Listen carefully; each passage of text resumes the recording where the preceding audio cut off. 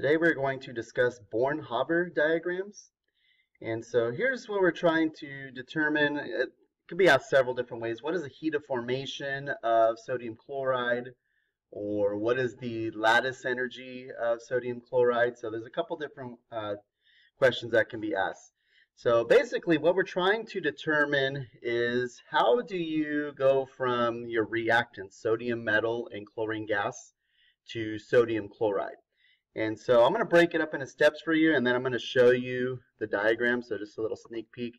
Here's what the diagram looks like, and it shows all the steps that are involved in this process. So let me kind of give you the summarized version, and then we'll look at the graph.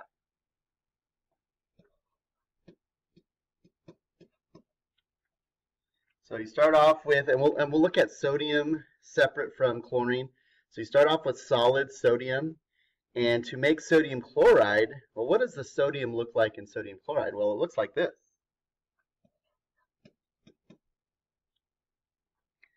Now, technically, we're not talking about an aqueous solution here, so there's no water. So these sodium ions are actually gaseous. So individual sodium ions by themselves. All right, so let's take a look at the chlorine.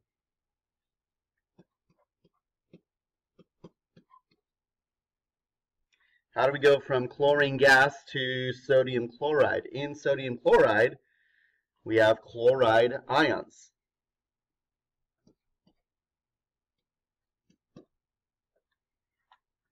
So that's basically what needs to happen. The sodium, solid sodium, think about what that solid looks like. Must turn into an ionized gas, and then the chlorine molecules must be turned into chloride ions, again as a gas. So let's take a look at the diagram here. So here's where we're starting.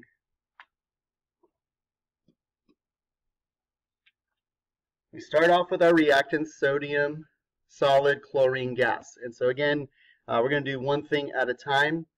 So first thing is we need to turn that sodium metal. Remember, you have a whole bunch of sodium atoms all stuck together, all held together by metallic bonds. And so we need to separate those into individual sodium atoms. And so it says delta H AT. So that stands for, AT stands for atomization, where you're taking something and breaking it up into individual atoms. Okay, so that process where you're separating the sodium atoms and the metallic sodium from each other requires energy. So according to this diagram, it requires 107 kilojoules per mole of sodium. All right, our next step is to then take those individual sodium atoms, which we see are again in the gaseous state. So we said we needed individual sodium atoms, and you have to turn those into sodium ions. So how do we turn a neutral atom into an ion?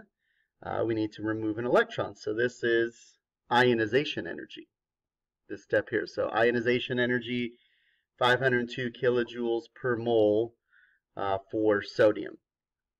So now the sodium's ready to go. We have Na plus individual ions. Let's take a look at the chlorine.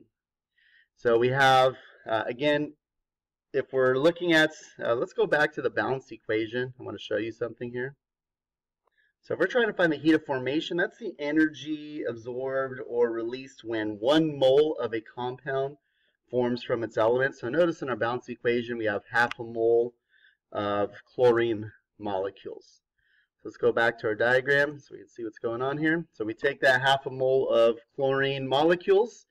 Again, our ultimate goal is to get chloride ions. So first we need to separate the 2 chlorine atoms from each other.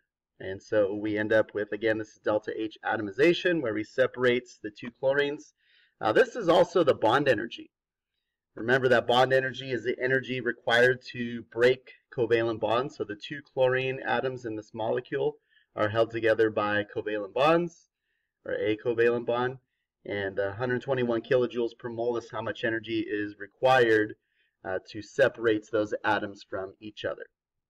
So at this point, we have Na plus individual gaseous ions, and we have neutral chlorine atoms in the gaseous state. So we need to form chloride ions. So we take the chlorine atoms and we add an electron. So what is that process called, or what do we refer to that trend as, where we add an electron to something? That is electron affinity. So we have delta H EA, electron affinity here, where we take the chlorine atoms and turn them into chloride ions. Notice the arrow this time is pointing down. This indicates that this process is exothermic. Remember the definition of electron affinity, the energy released when an atom gains an electron. So far we've had all endothermic steps. Again, I put number 1 here. This is where we're starting. That step to form the individual sodium atoms is endothermic. That step to form the sodium ions is endothermic. This step to form individual chlorine atoms is endothermic. And then we see our first exothermic step when we form the chloride ions. Now we have sodium ions and chloride ions. They come together to form our sodium chloride solid. So what is the energy released when ionic bonds form? Same as the energy required to break ionic bonds. This is known as lattice energy. So again, notice this step is exothermic. Energy is released when attractive forces form. Energy is required to break attractive forces. So here we're forming attractive forces between the positive sodium ions and the negative chloride ions. And so that process is exothermic. So here's where we end. So maybe I should relabel it.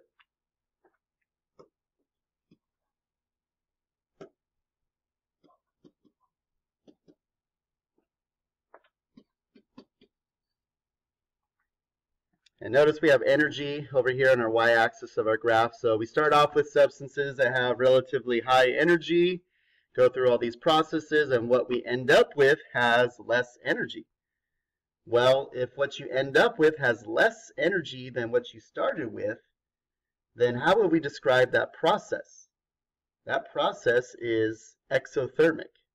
More energy total is released in these 2 steps here that is required in these 3 steps here on the left. And so the difference between the energy required and the energy released is the net energy that is, in this case, released. And so we see again, arrow pointing down, 411 kilojoules per mole of energy is released during this process. That is our delta H. So be familiar with all of the steps required to go from, again, solid sodium and chlorine gas to sodium chloride. Some of those steps are endothermic, some are exothermic. If more energy is released than is required, then that process overall is exothermic. Opposite's also true. If more energy is required than is released, then that process is endothermic. So you'll be given some information about some substances and numbers such as heat of formation, lattice energy, ionization energy, electron affinity, and you'll use those numbers to answer some sort of question. All right, that's it for Born-Haber diagrams.